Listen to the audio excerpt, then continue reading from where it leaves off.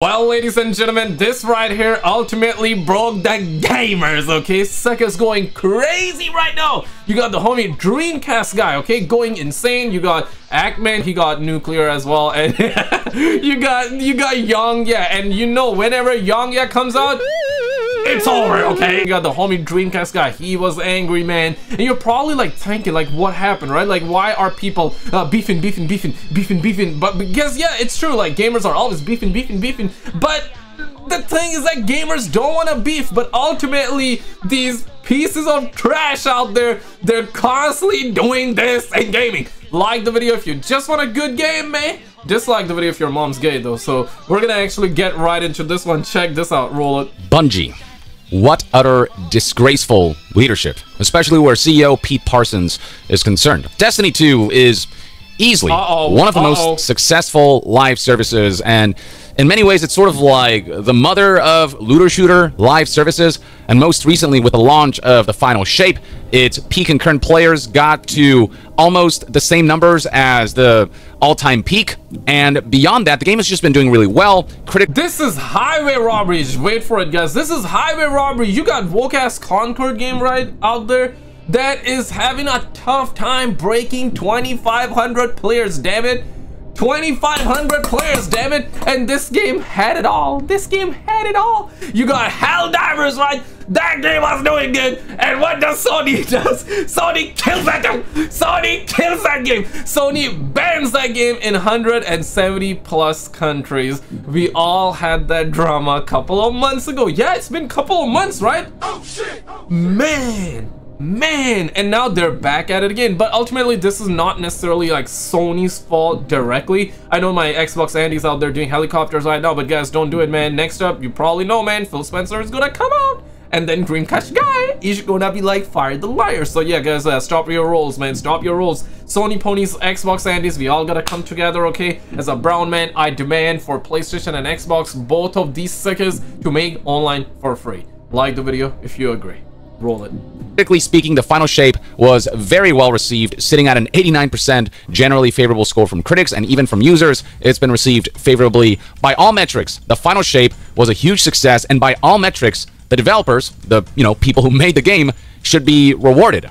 But instead, we're seeing yet another round of layoffs, and this is despite the fact. I mean, they got rewarded by getting fired. They got, I'm not joking. They got rewarded by getting fired.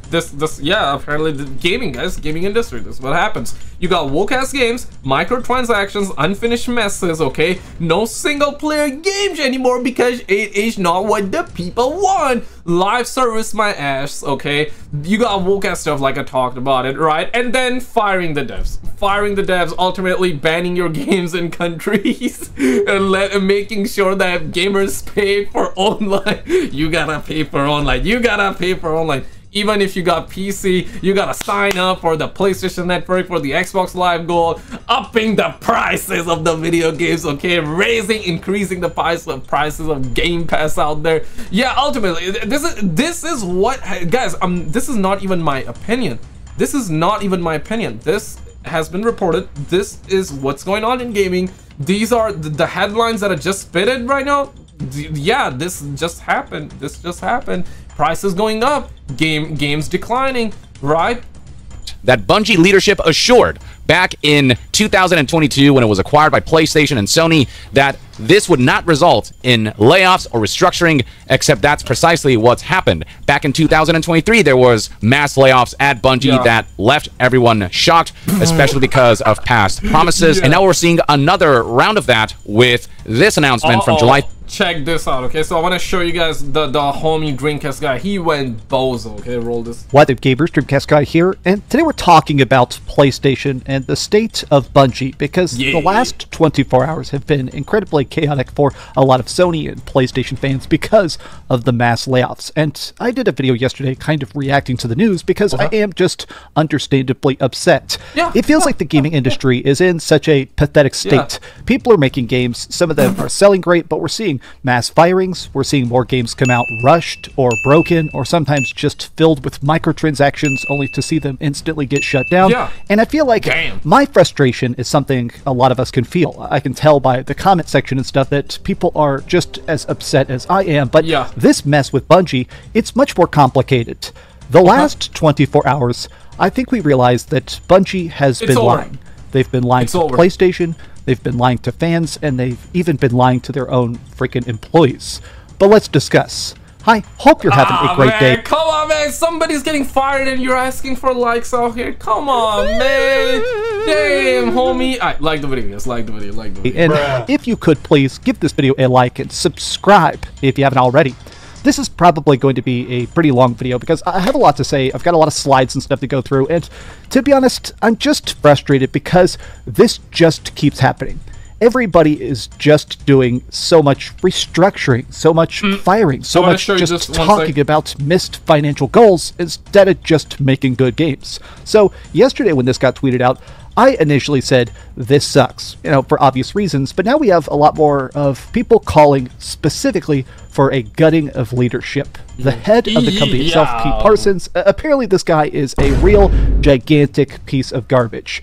These people here are ex-employees. These are community managers, these are developers and stuff who have spent years and years of their life dedicated to the Bungie brand, and they've been blowing the whistle that apparently Sony's just been trying to get Bungie in line, and Bungie has been straight up lying. They claimed they're not going to do mass layoffs and just fire everybody, and that's exactly what they did, but actually, even in their own statement, they've lied. So when they tweeted this out yesterday, it didn't have a community note, and now it does. This community note, which they show screenshotted here in a second, shows how misleading they're being representative. They said they were going to fire 17% of the workforce. It's actually 35% of the entire studio has now been... So they said they're going to fire 220, but they fired almost like double. So 450 is the estimated... Damn. So 450 souls apparently departed. Like, they fired them. My bad, guys. They fired them. 450 souls got fired off the project. Gutted because they're also moving a bunch of people over to other projects, which means that for the people that got fired and the people that are now being absorbed into PlayStation Studios, it sounds like anything you could possibly hope about the future of Marathon or talks of Destiny 3. I think the company is about to either cease to exist or be completely absorbed into PlayStation. In fact, there are rumors this has already happened. So the head of PlayStation is Herman Hulst. This is a guy who's worked at a bunch of different studios. He's done a lot of stuff. He's the main dude behind Horizon Zero Dawn and stuff like that. This dude definitely knows what he's doing. Well, the rumor is that he is running Bungie. Now, this comes from a lot of different sources. People like Jeff Grubb, a lot of journalists and stuff have chimed in that apparently... You think it's over? Or you think it's over? Or you think there's like a little chance? Let me know your thoughts. I mean... I didn't necessarily heard anything bad about Herman Hulst. I think he's good, but it's like, how many things this guy is gonna be, you know, working out with, or how many things he's gonna manage essentially, because it's only like one single soul. How much can he handle, bro? Like, the burden keeps on piling up, man.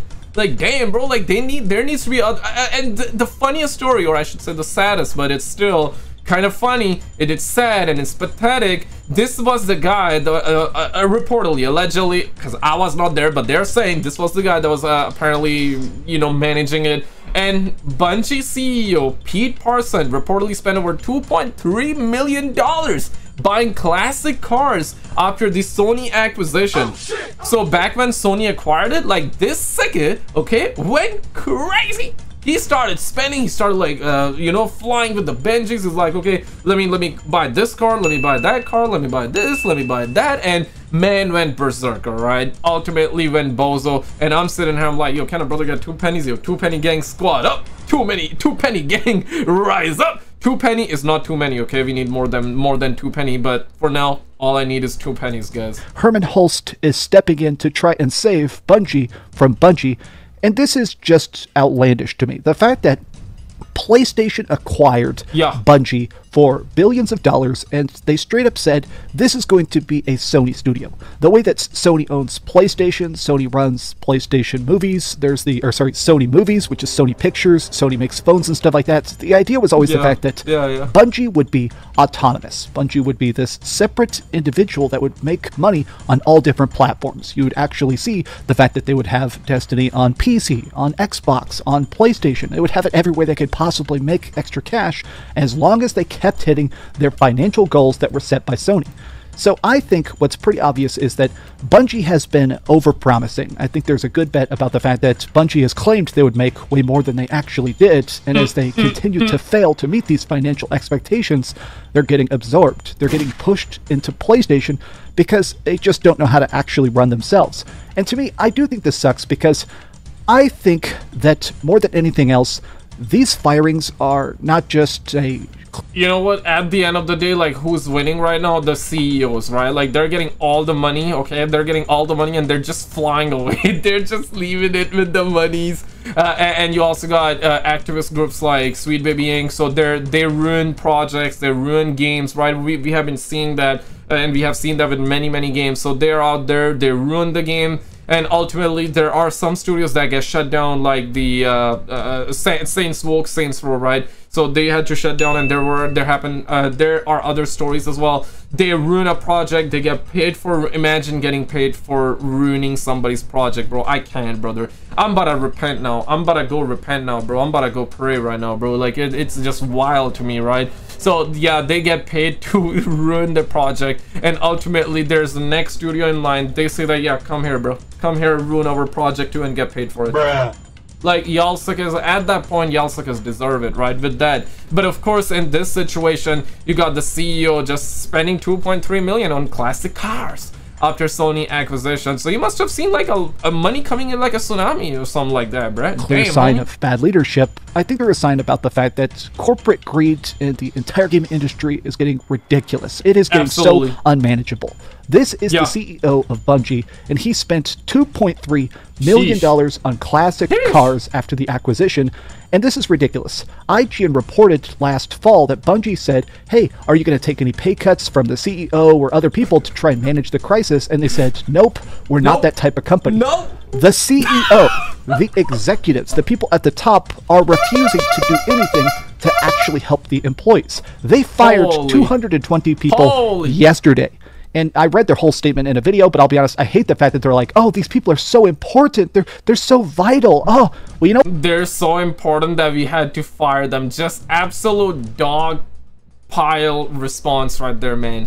Dog crap response there. These people are so important, but okay, if these people are important, why are you firing them, huh? Why are you firing them, huh?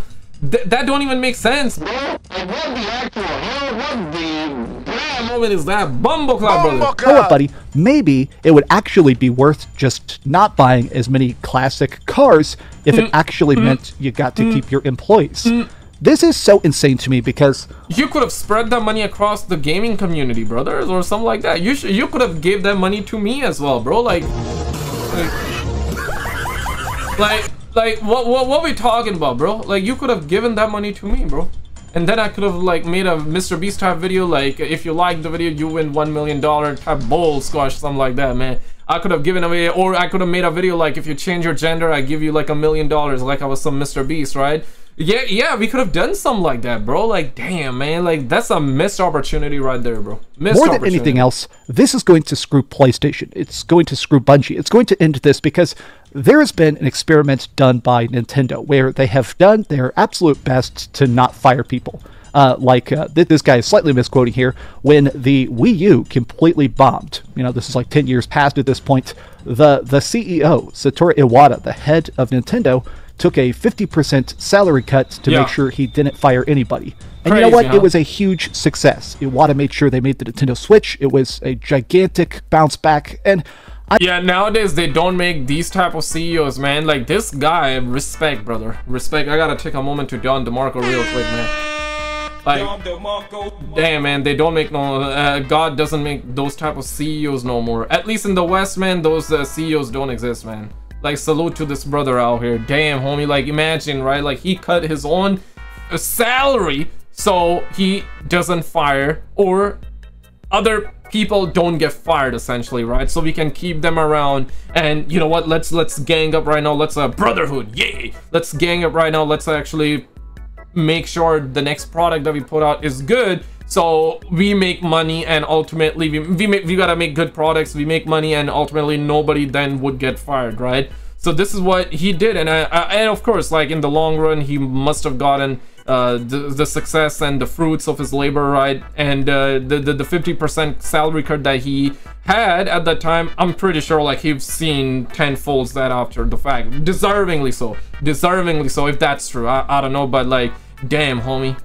I feel like stuff like this completely sticks in a lot of people's mind because this is what good leadership is about. I'm obsessed with Iwata. A lot of people are. He wrote a very good book. It's like all these little stories and vignettes about how he makes games and his philosophy and stuff like that. And something he talked about, the fact is that... Okay, bro, I don't know about this one, man, but every time there's like a PlayStation topic, he brings like a PlayStation controller. Every time there's like Xbox news, he brings an Xbox controller, and today he brought the book up as well. Like, bruh. Nah, W, man. W that you got a book, but damn, homie, like, damn, man. Nintendo invests in the future via developers by making people feel safe and secure and trusted and happy. You're going to have more legacy talents. If the guy that's making your game, like Pokemon or something like that, has their generations and generations, he's there able to train his replacements, to get extra team members, to show them tricks and art and ideas so they can all grow and evolve. It makes the games better. It makes the games cheaper because your people are better quicker at learning the engine and stuff like that. And more than that, it makes the people that actually work there want to stick around. I despise the fact that so many of these companies now are like, okay, this guy deserves to have $18 billion, but everybody else, sorry, you gotta take a hike because you're not hitting our made-up imaginary freaking financial goals. This greedy jerk said the exact same thing about the layoffs they did 9 months ago, and he's saying it again today. Bro just cares about money and continues to prove he has zero regard for his well-being of employees. F. Pete Parsons. This is something I honestly did not know about, but it is wild that these are truly talented people. If you have openings, I would highly recommend each and every one. Oh my god, bro, this guy is crazy. He's like, these people are very talented, but I don't want them, man. I don't want them. If you have openings, hire these folks, okay? I recommend them. These are very good employees. I don't have money though to give it to them, so you gotta give it to them, man. Yeah, go there, man, go there. I'm outie. Deuces. Okay, I want to show you what the homie Yong Yea said. Yongin. Sony acquisition. A Young out would have sounded weird, so that's why I said Yong in. That also sounds weird, but whatever. Bungie CEO Pete Parsons spent over $2.3 million buying classic cars. This wasn't covered the same day he made a statement saying they laid off 220 employees because the company has been dealing with financial challenges. If there is anything that highlights the disparity between executive pay, especially the captain who is failing the ship, who is leading the ship astray into an iceberg, versus the developers who are doing successful work, it's this right here. This guy buys classic cars like one would buy magic cards for a commander deck. So this is something that has been covered by numerous outlets, but the one who uncovered this was Twitter user Taylor here, who's actually someone who works on Valorant, and it is stated right here, Bungie lays off 17% of its workforce. Oh, and unrelated, here's a list of cars the CEO has purchased on BAT. And going to the website, you can see... Holy, we got the list as well? No way! Say you swear to God, bro. Yo, I'm about to quit right now, bro. I'm about to go repent now, bro. I'm about to go pray right now, bro. Like, what? So he bought the 1961 Chevrolet Corvette, 283 4-speed, 12 bits for 91,500. Okay, 91,500 US dollars on June 1st, 2024. No reserve. 1966 Ford Bronco Roadster. Oh no. Okay, that's a beautiful car right there. That's a beautiful car. See right here that this is in fact Pete Parsons' account, and you can see right here all the auction wins that we've seen throughout the past few months and years, and you can see the kind of money that Pete Parsons is spending on these cars. The latest being this 1961 Chevrolet Corvette 283 4-speed. He spent $91,500 on this on June 1st, 2024. Over $60,000 on this car. Over $33,000 on this one. $201,000 on this Porsche. $79,000 on this, and you can show more here, and the list just goes on and on. When you can be so comfortable with spending money. Bro was getting ready for a GTA Online DLC, you know what I'm saying? Yo, he was getting ready for an update, or I should say, he got the GTA Online update, man. Holy crap, man! Like, brother thought that he was just spending some shark hard money out here. Haphazardly like this, you know you are like disgusting rich and you have like fuck you money. And by the way, this is something that the CEO would flaunt at times in front of employees. So Liana Rupert here, this is a tweet published on July 31st, 2024 after the layoffs was reported, talked about how there was one point during her time at the company at Bungie where Pete Parsons walked right up to us and bragged about a few new expensive cars he bought and that we should come to his house and see them. And then Liana hints that there's just so much about Pete Parsons that we don't know about that she's been trying to uncover and dig through, and I get the sense that sooner or later Pete Parsons will get what's coming to him, stating here, then I started digging and I have not stopped digging since October. There's so much more to this that won't come out for a few more years to protect people, but I just want to say this falls squarely on leadership. There's this one meme that has been spreading that is pretty much the summary of the state of the games industry right now. This Parks and Rec meme that instead of go to jail, it's you're fired. Worked on a mediocre game, you're fired. Worked on a critically acclaimed game, believe it or not, also fired. I mean, yeah. Just recently, Xbox and Microsoft decided to shut down Tango Gameworks despite producing one of the most critically acclaimed and financially successful enough game. He right though. I mean, studio shutdowns, even if people get laid off, studio shutdowns, even if the game turns out to be good. More often than not, it's usually when the studios don't do good or the games don't do good. But sometimes this can also happen, guys. This can also happen. But I'm not sure if you guys were able to catch this video or not, man. Mr. Beast drama has been absolutely nuclear. He is suing everybody right now. He's suing everybody. He's going crazy right now. Somebody stop this man. Somebody stop this man, because he has been accused of fake videos, scams, frauds, fake giveaways and all that, right? I'm not sure if you guys heard this or not. Yep, this is what's going on right now. Of course, Chris Tyson's situation is another one. Check this video out if you have not. If you have already seen it, then check out the video on the left.